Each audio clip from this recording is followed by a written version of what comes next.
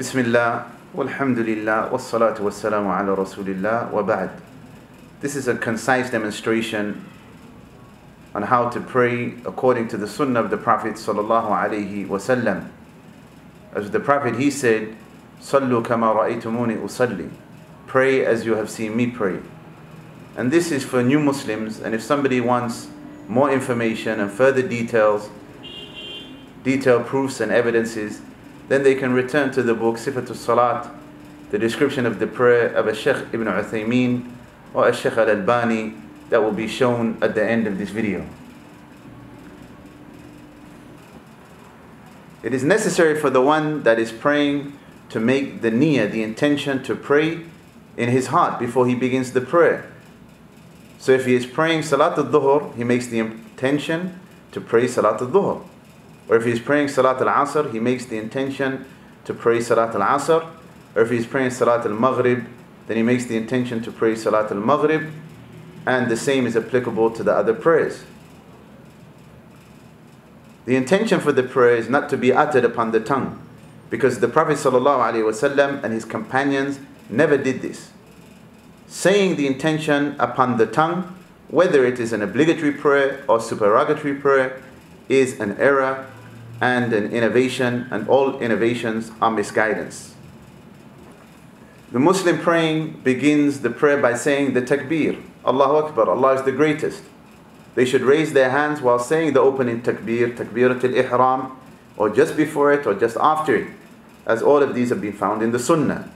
He should spread out his fingers slightly and raise his palms to the level of his shoulders or to the level of his earlobes, but without touching the ears.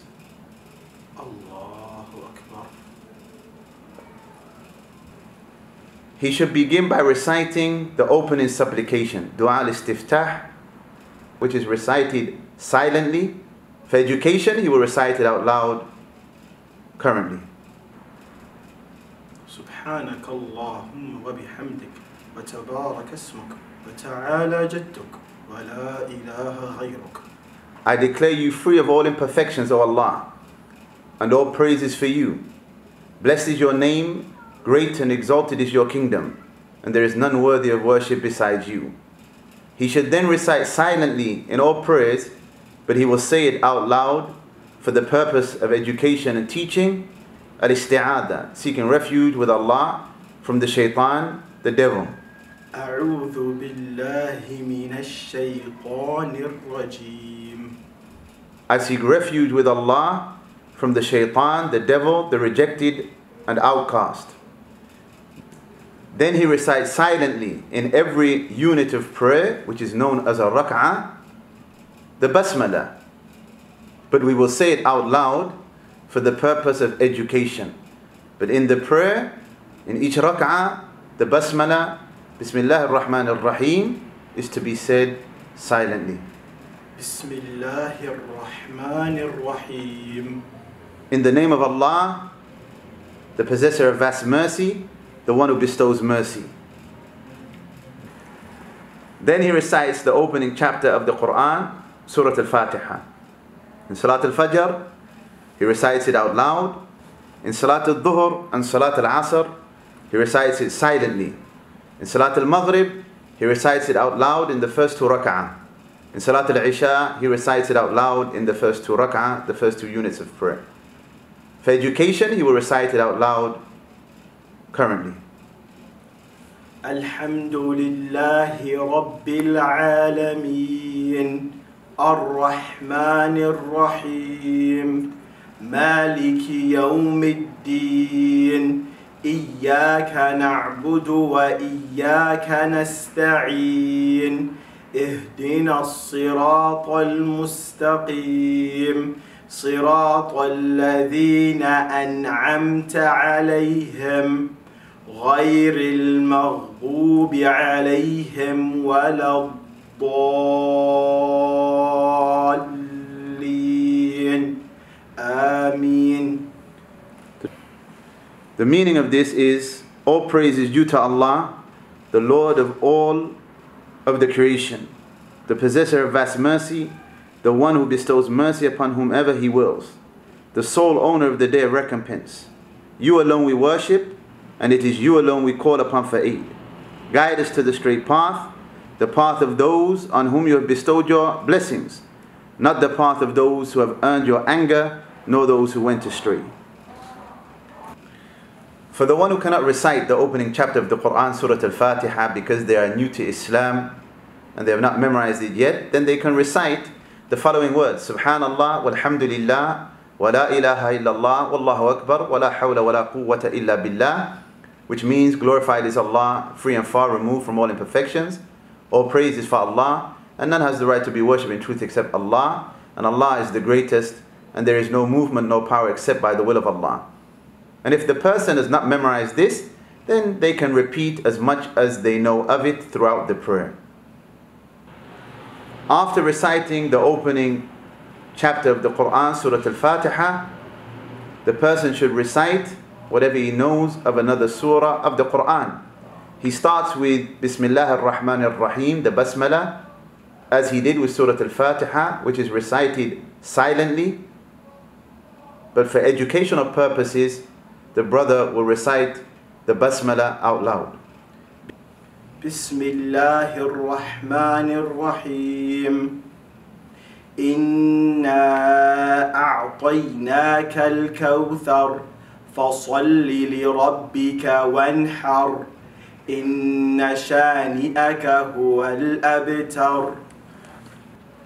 The second surah, which is only recited in the first two rak'ah, the first two units of prayer, is recited aloud in Salat al-Fajr, and silent in Dhuhr and Asr, and aloud in Salat al-Maghrib and Salat al-Isha. Once he has finished reciting, he remains silent for a brief moment, then he raises his hands as he did when he began the prayer, and he says the takbir by saying Allahu Akbar. Then he performs the ruku', bowing, by placing the palms of his hands on his knees, spreading his fingers, holding the knees firmly.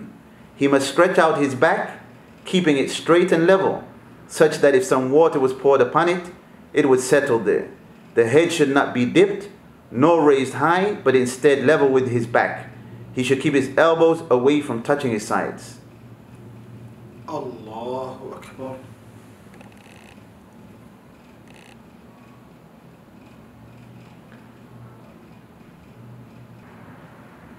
Whilst in ruku', bowing, he says, Subhana Rabbi al-Azim, glorified is my Lord, free and far removed from all imperfections, the Supreme. He says this silently, and he should repeat this 3 times or more, but for educational purposes, he will say it out loud. Subhana Rabbi al-Azim. Subhana Rabbi al-Azim. Subhana Rabbi al-Azim. Then he raises up from ruku', bowing, and straightens his back, making himself upright.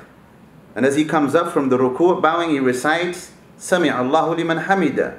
Allah listens and responds to the one who praises him.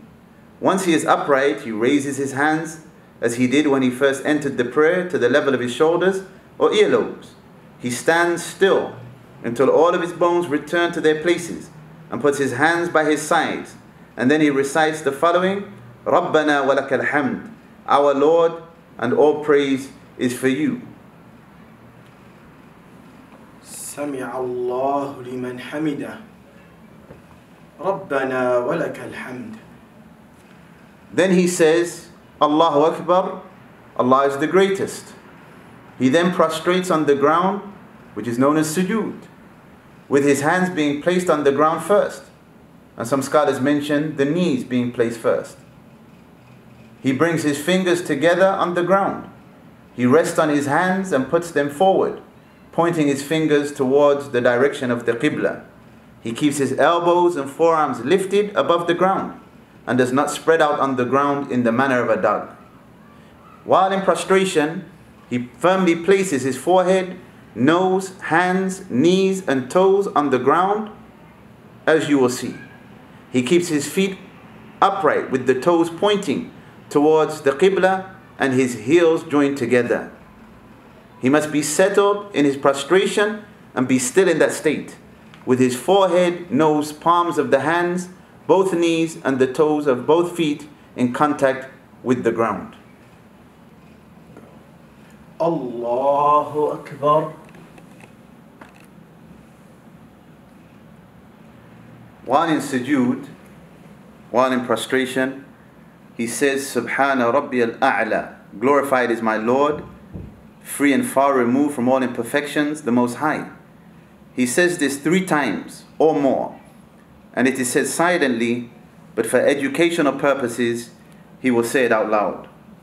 Subhana Rabbi al-A'la, Subhana Rabbi al-A'la, Subhana Rabbi al-A'la. Then he raises his head while saying, Allahu Akbar, Allah is the greatest. And he sits allowing every bone to settle. His sitting is such that he lays his left foot flat underneath him and sits on it.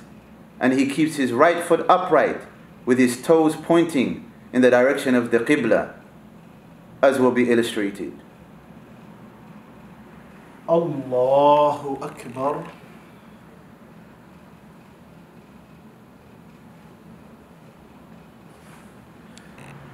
Whilst sitting between the 2 prostrations, he says, Rabbi ghfirli, O Lord forgive me, O Lord forgive me. He says this silently, however for educational purposes he will say it out loud. Rabbi ghfirli, Rabbi ghfirli. He then says, Allahu Akbar, Allah is the greatest, and returns to make the second sajda prostration just as he made the first. Allahu Akbar. Repeating the same words silently, however for educational purposes he will say it out loud. Subhana Rabbi al-A'la, Subhana Rabbi al-A'la, Subhana Rabbi al-A'la. Then he raises his head saying the takbir, Allahu Akbar, and sits as he sat before very briefly. And this is known as Jalsat al-Istiraha, a brief sitting for rest before standing for the second rak'ah. To stand for the second rak'ah, he supports himself on his 2 hands and he returns to the standing position as he was in the first rak'ah. Allahu Akbar.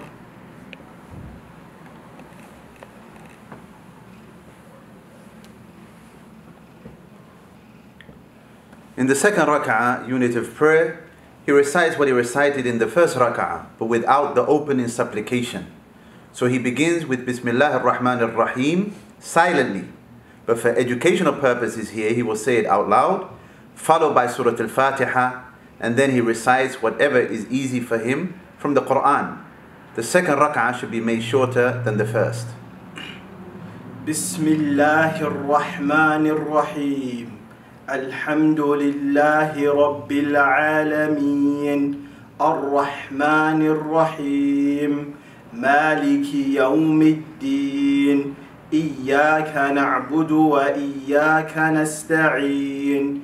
اهدنا الصراط المستقيم صراط الذين أنعمت عليهم غير المغضوب عليهم ولا الضالين آمين قل هو الله أحد الله الصمد لم يلد ولم يولد ولم يكن له كفوا أحد. Remember that Salat al-Fajr is recited out loud. Salat al-Dhuhr and Salat al-Asr are silent prayers. Salat al-Maghrib and Salat al-Isha, the first 2 rak'ah units of prayer, are to be recited aloud. Once he has finished reciting, he remains silent for a brief moment. Then he raises his hands as he did when he began the prayer, and he says the takbir by saying Allahu Akbar. Then he performs the ruku', bowing, by placing the palms of his hands on his knees, spreading his fingers, holding the knees firmly. He must stretch out his back, keeping it straight and level, such that if some water was poured upon it, it would settle there. The head should not be dipped, nor raised high, but instead level with his back. He should keep his elbows away from touching his sides. Allahu Akbar.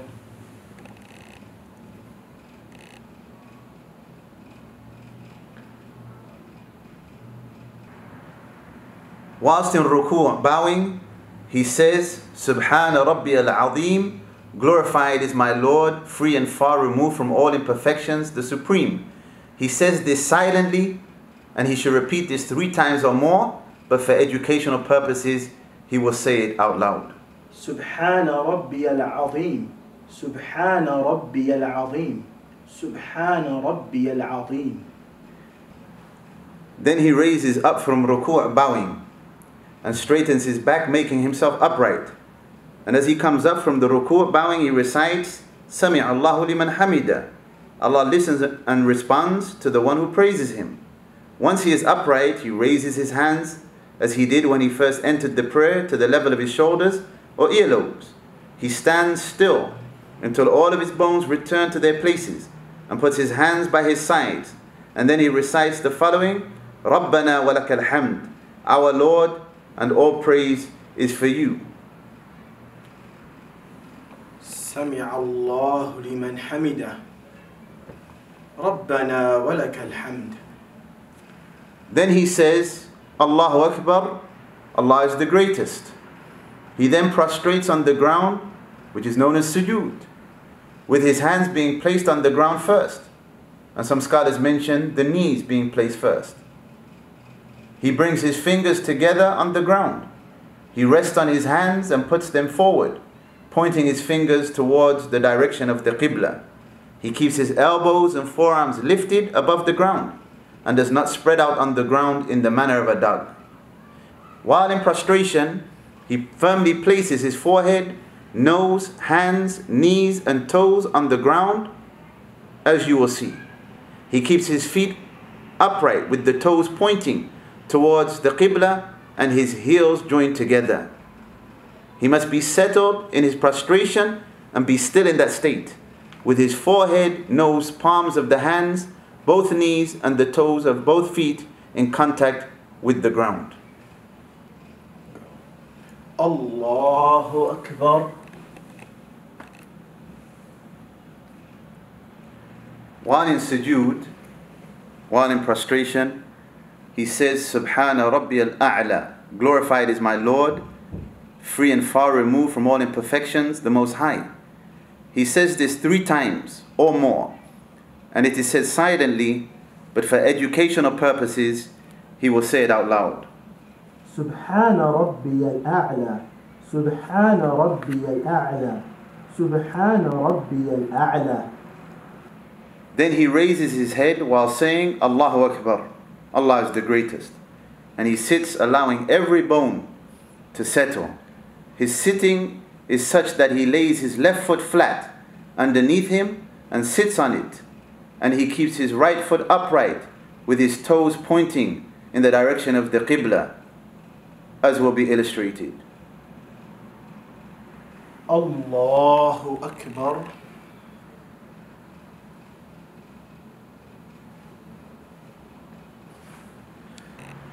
Whilst sitting between the 2 prostrations, he says, Rabbi ghfirli, O Lord forgive me, O Lord forgive me. He says this silently, however for educational purposes he will say it out loud. Rabbi ghfirli, Rabbi ghfirli. He then says, Allahu Akbar, Allah is the greatest, and returns to make the second sajda prostration just as he made the first. Allahu Akbar. Repeating the same words silently, however for educational purposes he will say it out loud. Subhana Rabbi al-A'la, Subhana Rabbi al-A'la, Subhana Rabbi al-A'la. In the second rak'ah, after the second prostration, he sits as he did before and clenches his right fist, resting it on his right thigh and knee. His thumb over the middle finger, his index finger raised pointing straight towards the Qibla, whilst keeping his vision fixed on it throughout the whole of this sitting. While sitting in this position for at-tashahhud, he should say, At-tahiyatu lillahi, was-salawatu wat-tayyibatu, Assalamu alayka ayyuha an-nabi, wa rahmatullahi wa barakatuh, Assalamu alayna wa ala ibadillahi as-salihin, Ashhadu an la ilaha illallah وأشهد أن محمدا عبده ورسوله. Words of praise, exaltation and glorification are for Allah alone. And praise, worship and pure words and attributes also. May Allah send peace and security upon the Prophet and his mercy and blessings. May Allah send peace and security upon all of us and upon his righteous servants. I bear witness that none has the right to be worshipped in truth except Allah, and I bear witness that Muhammad is his servant and messenger. التحيات لله والصلوات والطيبات.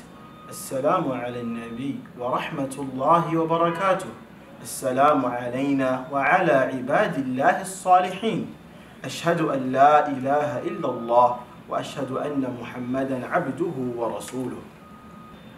After that, he should supplicate with the following words. This is said silently in the prayer. However, for educational purposes, he will say it out loud. اللهم صل على محمد وعلى آل محمد كما صليت على إبراهيم وعلى آل إبراهيم إنك حميد مجيد. اللهم بارك على محمد وعلى آل محمد كما باركت على إبراهيم وعلى آل إبراهيم إنك حميد مجيد. O Allah, extol and honor Muhammad and the true followers of Muhammad, just as you extolled and honored Ibrahim and the pious offspring of Ibrahim. Indeed, you are due all praise, perfect in glory and magnificence. O Allah, send your blessings on Muhammad and upon the true followers of Muhammad, just as you send blessings upon Ibrahim and upon the pious offspring of Ibrahim. Indeed, you are deserving of all praise, perfect in glory and magnificence. Then the one praying says, Allahu Akbar. When he stands for the third rak'ah, he supports himself using his two hands, as he did previously. He returns to the standing position as he was in the first rak'ah. Allahu Akbar.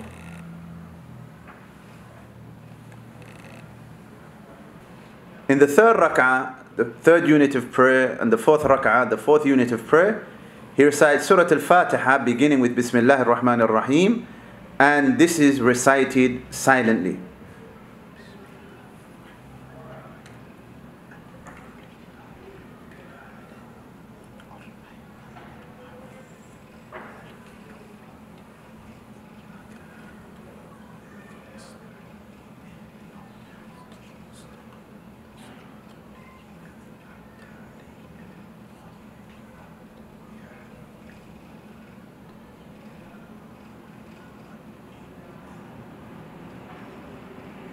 He then continues in the prayer like he did in the previous raka'at, units of prayer.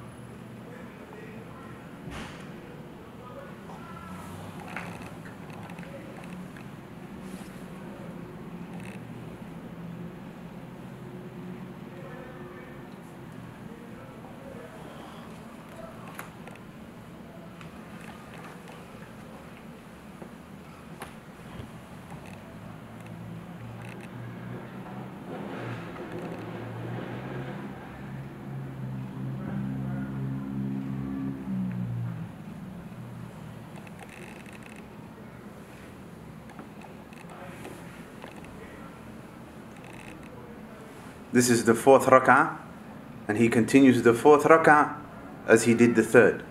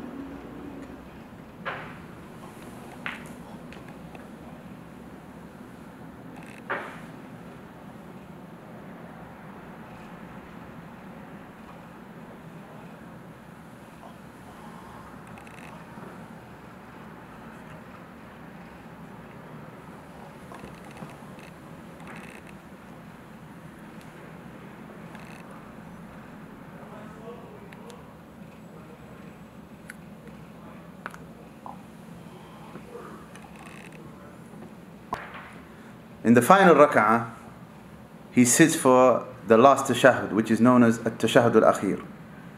And remember that this is in the second rak'ah for Salat al-Fajr, and for Salat al-Dhuhr and Asr, it is in the fourth rak'ah. Salat al-Maghrib, it is the third rak'ah, and Salat al-Isha, it is the fourth rak'ah.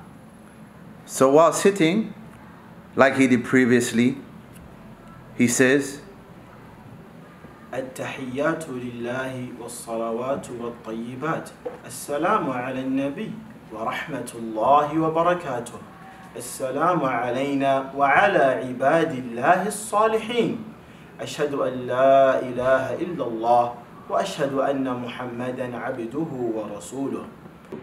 Words of praise, exaltation and glorification are for Allah alone. And praise, worship and pure words and attributes also.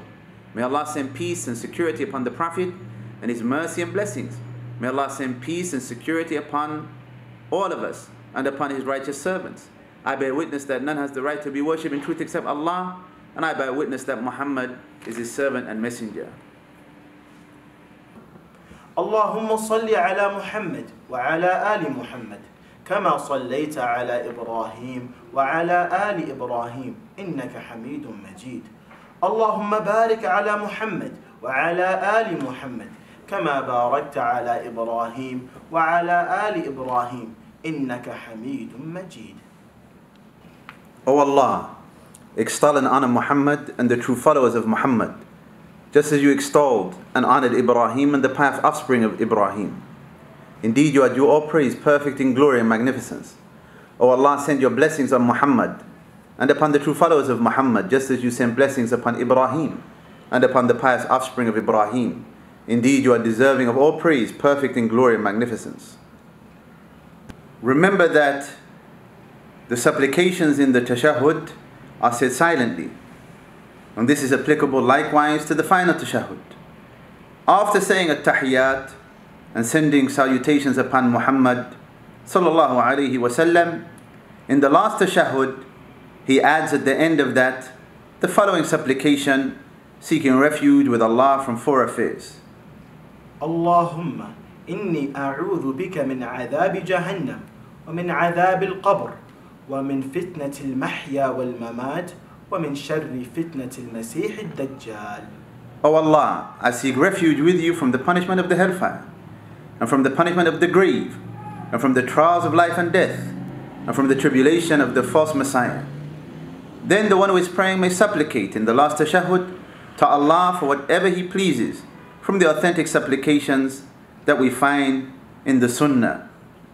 However, if he does not know them or has not memorized them, he may still ask Allah Azza wa Jal, uttering any supplication that is permissible and easy for him, seeking from Allah benefit for himself in his religious and worldly affairs. While sitting for the final tashahhud, there is also another way to sit, which is known as jalsat al-tawarruk, and this will be demonstrated as follows. When sitting in tashahhud, this is the view from the back, which clarifies the correct manner to sit, and this is known as jalsat al-iftirash, where the one who is praying, they sit such where they lay their left foot flat underneath them and they sit upon it, and they keep their right foot upright with their toes pointing to the direction of the qibla. This is known as jalsat al-iftirash, and this is the correct way to sit in the first tashahhud, and it is also allowed to sit in the last tashahhud like this. In the last tashahhud, as explained, a person may also sit, as established in the Sunnah, with a sitting that is known as jalsat al-tawarruk. Jalsat al-tawarruk is when the person praying, their left hip or buttock is upon the ground, their left foot settles under their right shin, and their right foot is upright next to their right hip, and their toes are directed to the qibla. They can sit like this if they are able, without harming or restricting those who may be praying next to them.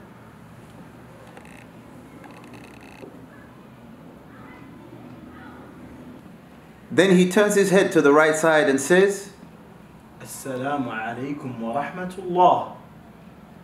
May Allah's peace and security be upon you, and His mercy. And then he turns his head to the left side and says, Assalamu alaikum wa rahmatullah. And with that, alhamdulillah, is a brief and concise description of the prayer of the Prophet salallāhu alaihi wasallam.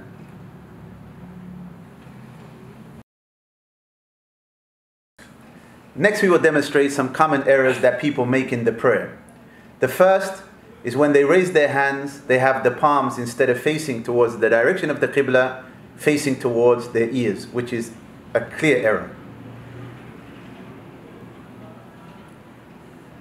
Another error that people fall into is that they touch their earlobes when raising their hands. Another error when raising the hands is that some people just raise them with their palms facing towards the ground, halfway towards their chest. Another common error that people make after the opening takbir is that they leave their hands at their side instead of placing them on their chest. And there is no proof in the Sunnah to support this. Rather, this is a misunderstanding of some of the adherents of some of the schools of jurisprudence. Another common error when placing the hands upon the chest is that some people put their left hand all the way on their heart, which is not supported by any proof or evidence. Another common error in this position is people placing their hand on their elbow.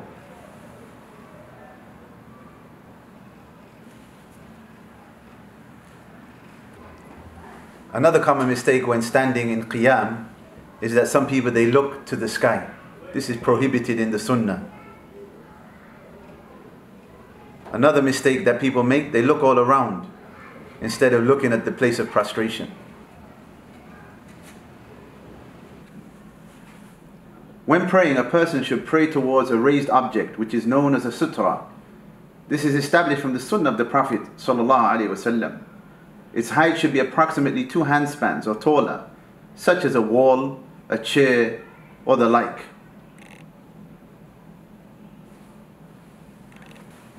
Another common error is that some people in ruku' either they bow too low or they bow too high.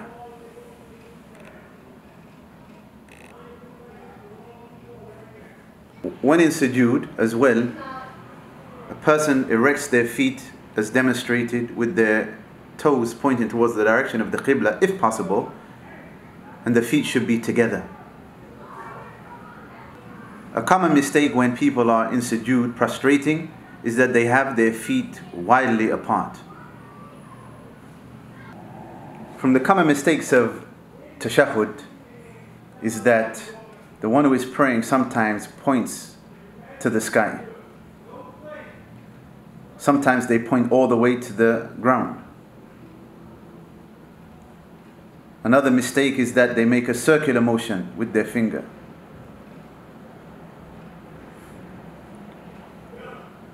That which is correct is that they either point straight with their finger or they move their finger slightly, as mentioned in Sifat al-Salat by Shaykh al-Albani rahimahullah. Another mistake is that some people, they position their hand way off their knee, nearer to the ground.